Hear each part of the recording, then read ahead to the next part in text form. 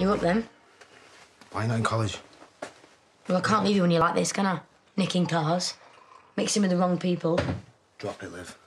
They were watching me, Aaron. They were hiding in the playground. Mate, well, obviously we didn't know anything was going to go wrong, did we? If we'd have thought for a second... You don't think at all, do you? Right? No, not really. Can't believe you rocked up to work today like normal. Moses could have been killed. I was on it. I mean, you weren't, were you? Because Nate found him. Look, Kay can do what he likes. You're my brother, and I don't want to be stressing about the next thing you're going to be doing. 2 for the price of 1. Bonus. I'm off. Got a call out. Ah, we're pretending everything's okay. I get it. But I'm bored, Kane. I'm bored of you pressing self-destruct. I don't need this. Have you spoken to Charity? No. I'll deal with it later. Now. Hello?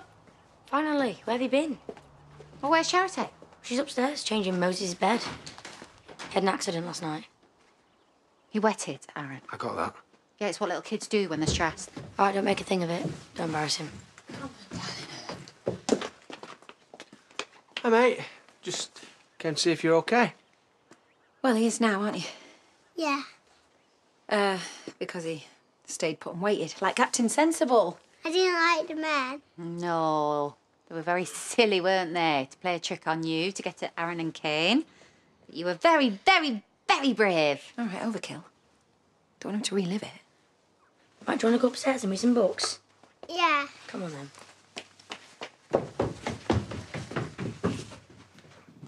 This isn't the time for mudslinging, but you are a real hypocrite, lady. Come on, let's just leave it. We shouldn't even gone. Can you keep it down? We can hear up there.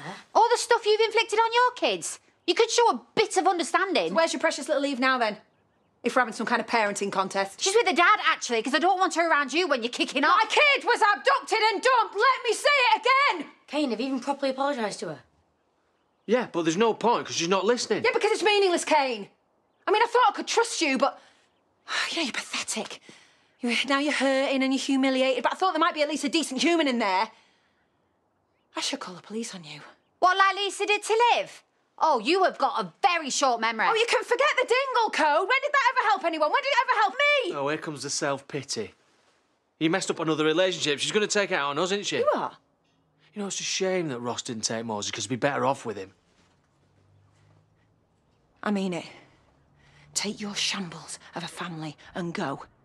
Excuse me? Yeah. And you and me, we're done, lady. We'll do different shifts. You don't look at me and you don't step foot in this house again. Hang on. Why are you taking it out on her?